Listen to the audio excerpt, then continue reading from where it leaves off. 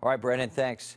They're accepting bids again. The five-man board charged with picking casino licenses just voted this morning to take more proposals for a fourth casino in the southern tier. The Gaming Facility Location Board, as they're called, will press on, hoping to get new applicants this time around. This after being asked by the governor to reopen the bidding process. In a meeting today, though, the board made it clear that they would have chosen a site in the southern tier if they had received a viable bid during the original selection.